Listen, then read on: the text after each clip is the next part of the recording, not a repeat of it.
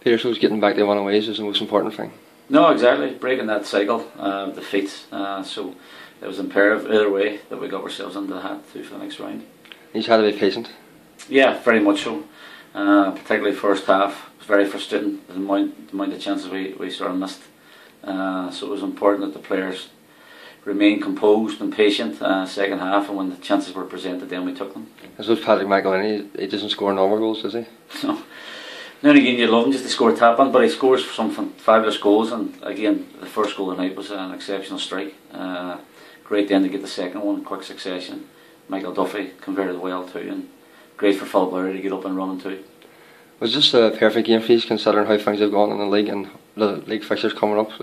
You got back to scoring ways and winning ways? Well, it was a good distraction in that sense, yep. Ideally would have liked to have scored a few more to build that confidence in the players again.